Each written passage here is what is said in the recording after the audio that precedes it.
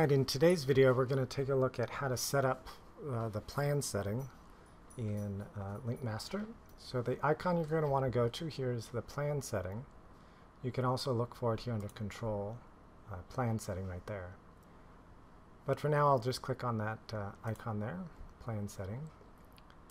And it brings up an option. So there's lots of different tabs at the top you're going to want to look at. Today we're just going to focus on how to set up a voice call. So there's a couple options here under call type. Call by call normal. This is when you just make a dial a phone number, usually a silent termination or a landline with an auto answer. So if you want to do short calls or long calls, you can set that up. The other is a call by call periodic, which is very similar. However, in a normal call, if you drop the call, if you get a drop call in the middle of your test, it will automatically redial. And so the timing between calls might not be exact. Where in a periodic call, you can have either an inbound call, a terminating call, or an originating or an outbound call. And if you drop the call in the middle in a periodic, it will wait until the full time sequence before it starts again. So this is important if you're going to have multiple, like a benchmarking test where you've got 5 or 8 phones going and you want all of them to dial at exactly the same time. Also make sure that you get the total number of calls identical between all of your tests. So the next one is a continuous call, where you can just set it up and it'll dial the number and just keep that call active for the whole time. And the last one that you'll use is this paired call, which is the majority of the time when you're going to do voice quality testing.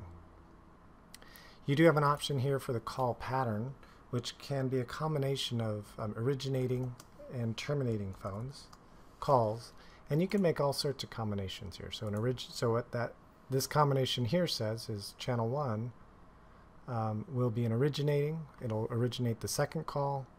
Then it'll do terminating and back and forth. The dial number. The easiest way is if this phone number right here is accurate. This is the dial number of that phone. Then just hit the MIN, mobile identification number, and click on channel 2, and it will link up that phone right there, that number. The service option you can pick from.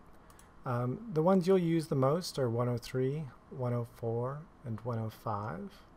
So Bluetooth is the easiest to use if you've got a PM12 or a Volt box. Sometimes you'll have to use the ADB interface using remote monitoring app. If you've selected the remote monitoring app, then you need to make sure that you select the release call option and accept call option as well. So that this means is when there's an incoming call, you want RMA to answer the call for you. So let me go back to Bluetooth there. Now you'll see those are grayed out because you don't need to manage with Bluetooth, you don't need to manage those. Bluetooth will take care of it for you.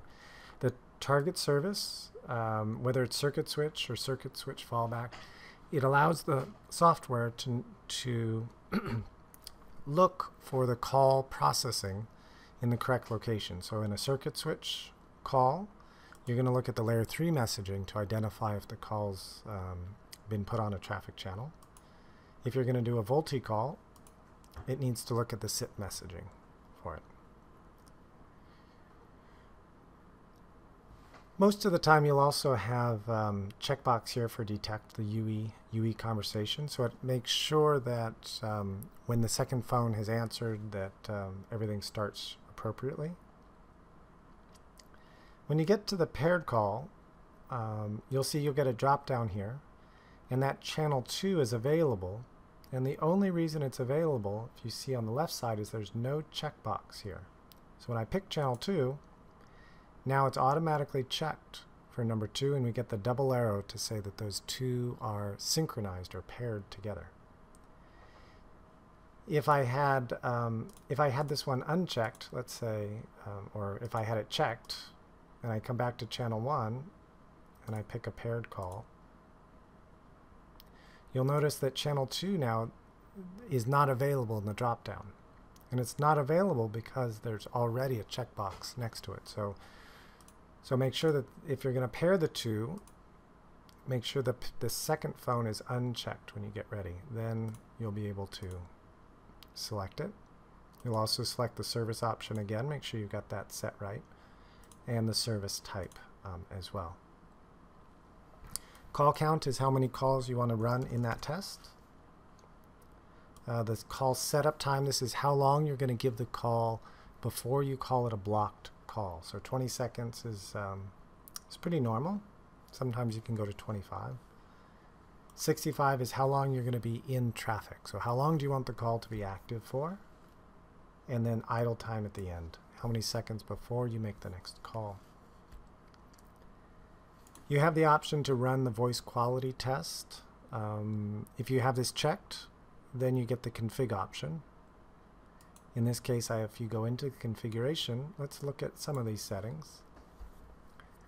The first one is the secure measurement count. This says that you want to make sure that you only have 4 measurements going back and forth. So I have 65 seconds in my traffic time, and each clip is, or each voice clip that goes back and forth is 7 seconds. So that's 14 seconds back and forth for a pair, and you're going to do it 4 times.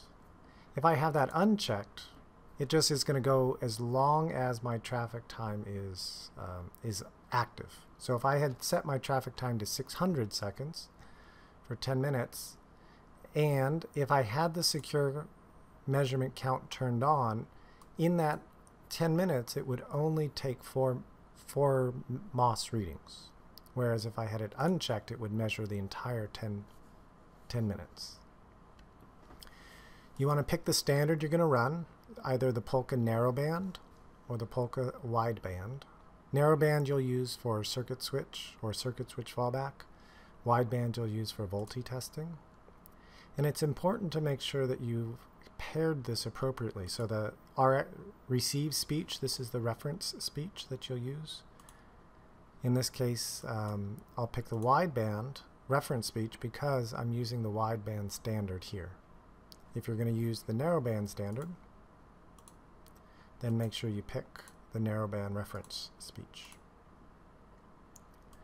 These options is if you want to save the WAV file or the clip, if it's less than 3, or if the whole average is less than 3.2. And you can see there's a couple hints if you want to, if you hover over it. These BQ and CBQ stands for bad quality and continuous bad quality. So if you get a clip that is less than 2.2, and you could change that if you want to, that's the threshold when it's going to call it a bad quality clip. And if you get a continuous bad quality, says if I have an average of 1.9 for at least 2 clips, it's going to characterize or classify that clip as a continuous bad quality. The interval, the best one to use is the 7 seconds. And you'll leave the wait time there at 2000. You've got a copy to all to make sure that these standards are copied to all of the channels, and then you say OK. Now before I leave this, let's come and take a look at some of these tabs at the top. So idle mode, this one is if you want LinkMaster to not control the application layer. If you want to control it manually, maybe you will run a speed test manually on the phone, or you will run web browsing. You can hit idle. In data call, you can select perhaps like an FTP session or an HTTP session or a ping session there. SMS, so if you want to send and receive text messages back and forth between 2 phones, this allows you to do that. We'll stick with the voice call for now.